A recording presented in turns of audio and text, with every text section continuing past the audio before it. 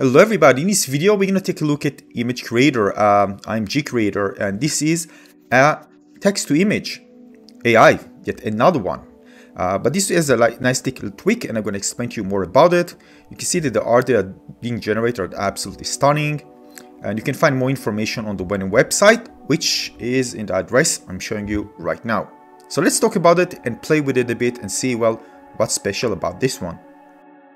So first of all, is it based on any other known AI? Yes, and this is what the developer told me.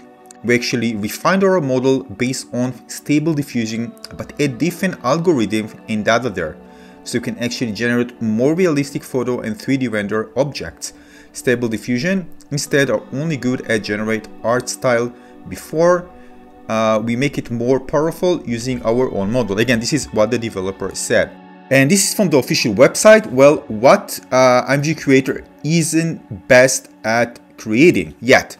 So words, for example, ImgCreator struggle to spell words correctly. So you may see some interesting outputs if you ask for infographic or meme.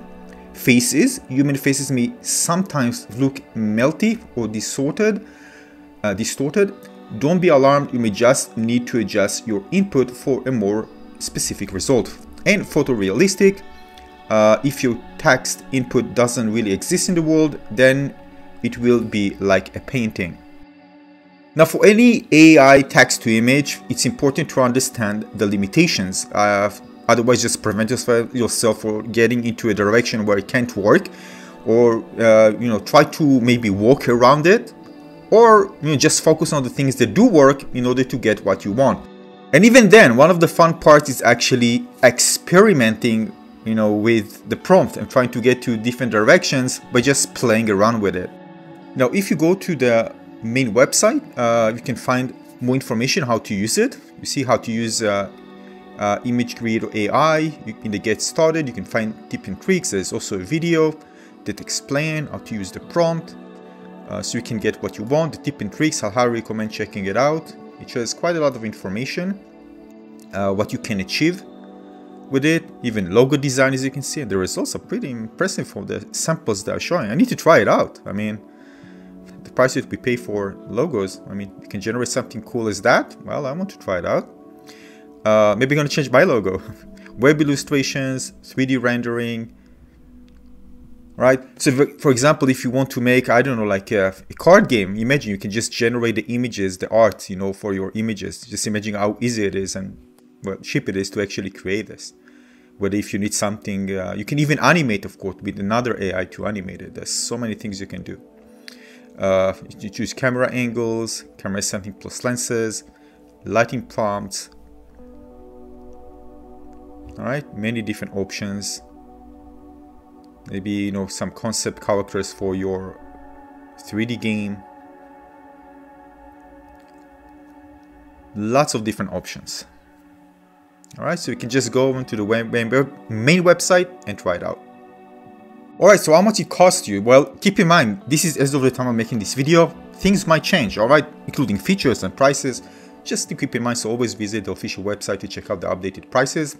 So if you pay monthly, you see you have a free option. 12 free images.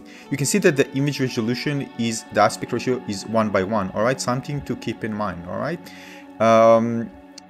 and here you have the option, if you go with the basic, to access all these different features. Access to photorealistic illustration design, no waiting queue, which is great, by the way. We get it very, very fast. Watermark free, access to freeform input, priority email support, better generation quality. All right, better generation quality, and this is $9 per month. All right, this is launch week special, by the way, so keep in mind the original price, as you can see, is $30 basically, and if you go per year, you get 25% discount. All right, so these are the updated prices. All right, let's move on.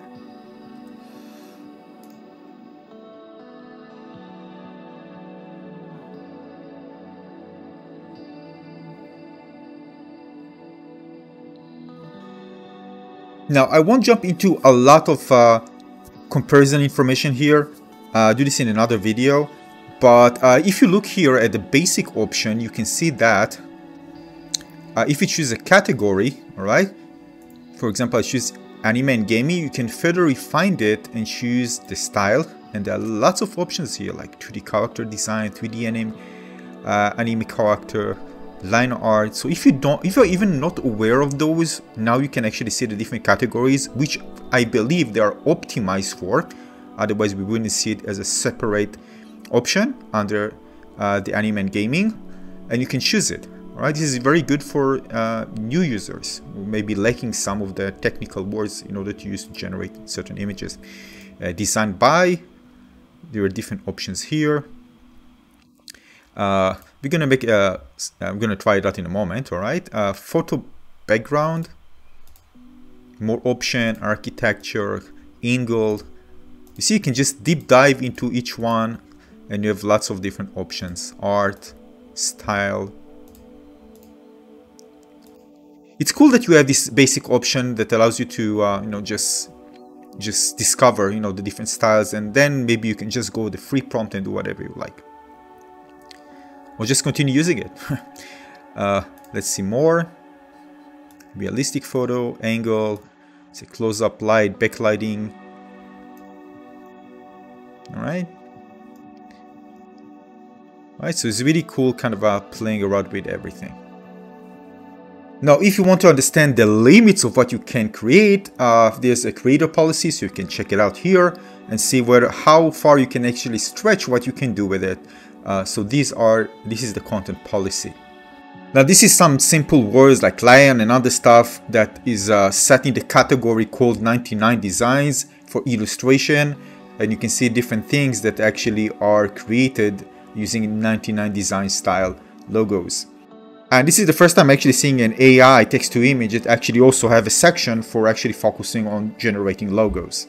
Now, if you look at the right side, by the way, you can see the images are generated. So you can see the different images that generated by other users. And you can try this prompt yourself and generate a new one based on the prompt. This is something, by the way, use a prompt in order to generate. Looks beautiful. Of course, remember, it's based on Stable Diffusion. Now, again, it's not a comparison here. I need more time to try to assess it to see, you know, which specific type of art direction I'm going to find this one to be better than others, if at all. Again, I need to spend more time. And if I'm going to come to this text-to-image generator in order to generate certain images that otherwise I wouldn't be able to achieve on other ones. Again, keep in mind, this is based on Stable Diffusion. So this is it. I hope you enjoyed this one. Again, you can try that yourself. You have some free images you can try to generate. You just browse other people's creation and see if you like it. So give it a try. Again, more information will come at the later date until I spend more time playing around with it. Thanks for watching, everybody. Give a like, maybe subscribe. See you soon. Cheers.